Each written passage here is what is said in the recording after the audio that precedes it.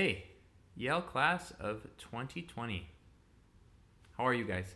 I'm so proud of you guys for finishing your projects, for sticking with everything, and I just wanted to pop on here quickly and just say congratulations. And that I'm really proud of you guys, and that there are a lot of things learned this year. I just wanted to highlight a few of the things that we talked about, and I wanted you to take a few things with you. So the first thing I want you to take with you is that as you move forward in life, continue to push yourself, get out of your comfort zone, try new things. Very cliche, but who does them, right? And so I think in the Yale program you learned that the people that are doing really well, they're doing those things. They're taking risks. They're trying things. They're always learning. If the average person is doing it, they're probably doing different things. So as you move forward with your studies, the friend groups that you choose to hang around, how you treat your body, how you treat your mental health, how you treat the people around you, all that stuff really matters. And right now we're going through some really hard times as a community in the world.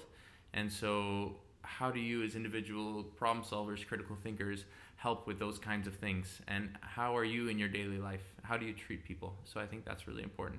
And I hope through the Yale program that, yes, you learned a lot about business, but you also learned about challenging yourselves to make new friends, get out of your comfort zone, and learn from one another. And I think that's one of the beauties of the class, is that so many kids come from so many different schools, and you just get to learn new things, and you get to learn from each other, and you get to really work with each other, which is pretty cool.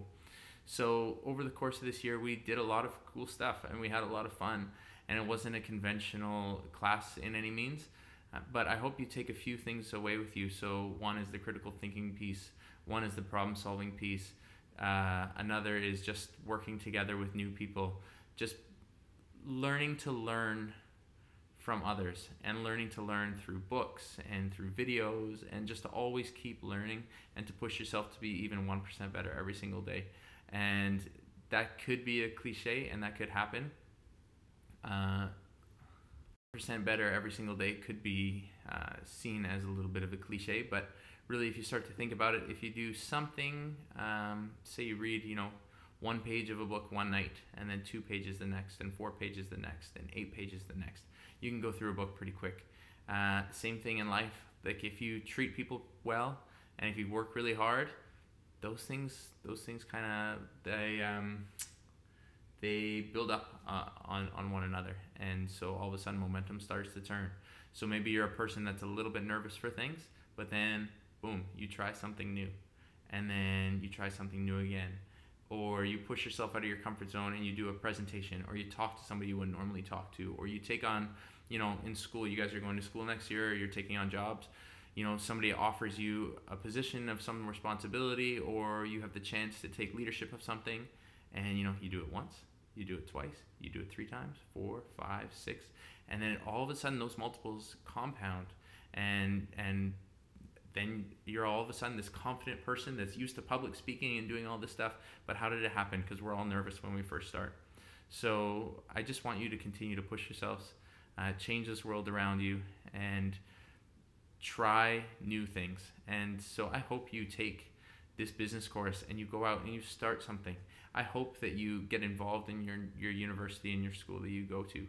I hope that you take better care of your families and take good care of yourself. And you take the things that you learned in Yale, and you continue to instill confidence in yourself, and you continue to just go out into our world and make it a better place. So I wish you all the best of luck. I'm not going anywhere, so I will always be around, so you can always contact me. And I look forward to seeing what happens for you and where you end up going. So best wishes to you guys, from my family to yours, and I look forward to seeing what's next for everybody in this class in the future. Okay, congratulations, you guys. Take care. Well done, and you all stuck with it. Congratulations.